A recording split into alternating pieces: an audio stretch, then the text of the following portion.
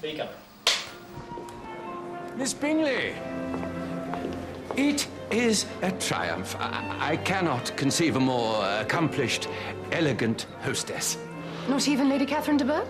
Oh, I... Do not tax yourself, Mr. Collins. It makes you look like a fish. Oh, it is my pleasure. Of course it is. But what type of fish, Miss Price? A cod? A carp? I'm not an authority on fish. Fish are in your blood. Curious image. It's going rather well for Mr. Collins at the moment. He has managed to get himself engaged to our heroine, Amanda Price of Hammersmith, and he... so he's delighted because it will please his patroness, Lady Catherine de Bourgh, because he's heard that, I think, Amanda Price is well connected and wealthy, and of course that's his passion, is to social climb and to deal with the creme de la creme of society. And he's about to discover, through a rumour put about by a certain Mr. Wickham, I think it is, that Amanda Price may not be all she seems to be in terms of background, and that there is a terrible worry that her money may come through fish and the mongering thereof. So he's about to have a horrible disappointment, but swiftly perhaps move on to some other lucky lady. Director of photography David Higgs has spent weeks planning the lighting to create the particular mood of the period. I know. I'm in love. I'm invulnerable. Like, I try to make it sort of quite rich but quite real, and try to, and kind of the way we light it and the instruments I try to use it. I try to make them very, that they are of the period. I mean, obviously you don't have lights of the period, but you try to use warmer electrical lights rather than, fluorescence or more kind of modern feeling lights. So I try to reflect that kind of candlelit feel. I use very simple things, I use Chinese lanterns, but rather a lot of them. And, on this job I had them all dyed a certain colour so that they would kind of be a bit warmer. And then I very simply run them back to a very big desk with lots of mixing buttons so I can bring up the looks into the areas, make them brighter and darker as I need to.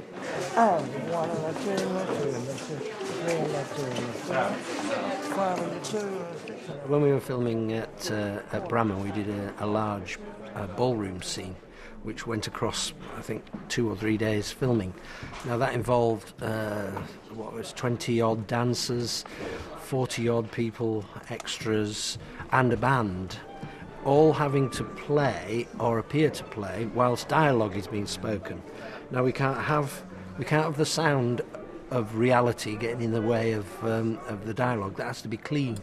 So everybody was equipped with a little hidden earpiece, and around the room ran a loop of wire called an induction loop, and so the sound is fed to them secretly. So we can make it appear they're all dancing away and playing their instruments, although no sound is being created. And then we can get the dialogue cleanly, and then afterwards that music is put back on.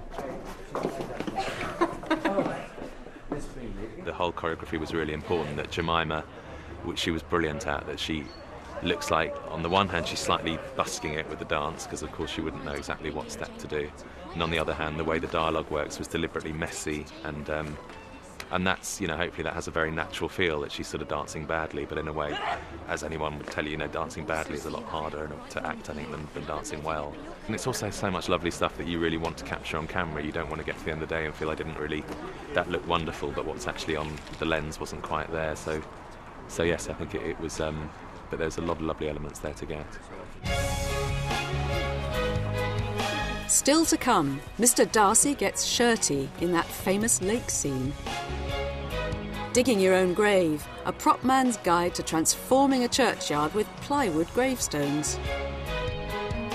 And shooting himself in the foot, Mr. Collins bags a peacock by mistake. Oh!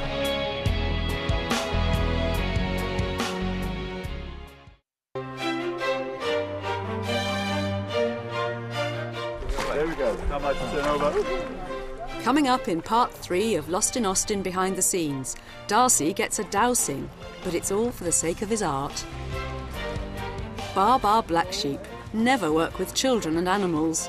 And Lindsay Duncan discloses an actor's little secret. I can't play cards to save my life. I've absolutely no idea what's going on in it.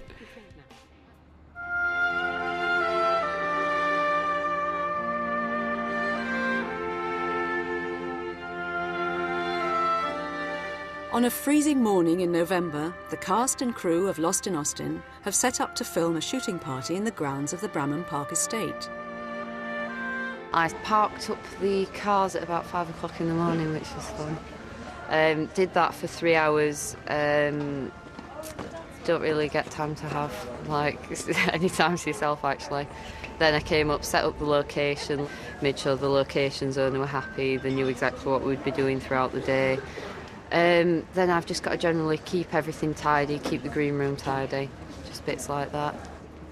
I think our locations team is good, and looking at the way it sort of works out, I'd love to be a line producer.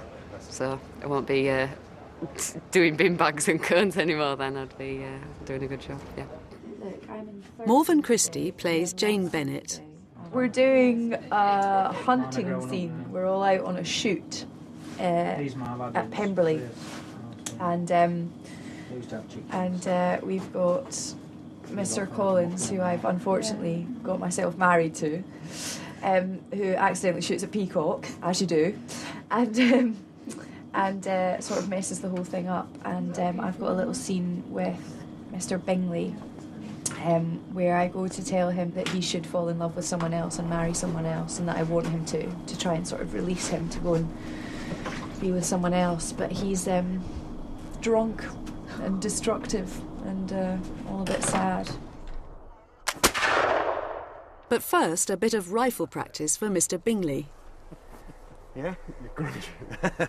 Now, what you've got to bear in mind, when you squeeze a trigger and you get some sparks and nothing happens... Do not take the gun out of your shoulder. Don't go, oh, there's something matter with my gun. Keep it pointed safe and we'll come and take it off you. Okay, yeah. All right? And if it's raining, they're even more unreliable. Because obviously once that powder gets wet, it don't work. We're TV and film armourers, and we work all throughout the country. John O'Groats to Land's End, working on all types of productions. I mean, today it happens to be flintlocks, tomorrow it could be machine guns, the week after it could be rocket launchers or mortars, absolutely any type of weapon, firearms, swords, crossbows, longbows, absolutely everything. And we also do effects as well. So, for example, today, if we'd have had a massive gunfight and they wanted to see supposedly bullet strikes onto cars or people or whatever, we do all those as well. You know, into wood, trees, we set cars on fire, we set buildings on fire. We blow things up for a living. It's funny, when I got the part and I told people I was playing Bingley, everyone's reaction was, oh, Bingley, oh, he's so sweet. And it's very true. He's just one of these people who's so incredibly wealthy that he has nothing really to worry about. The scene we've been doing is the start of Bingley's tragic downfall. Bingley has his heart broken and turns to the bottle, which I have been swigging from all day. And this is, Darcy has invited everyone to a shoot, and Bingley has just had a very rough night of it and is being very cavalier with the gun and is without stock, so he's all dishevelled from the night before.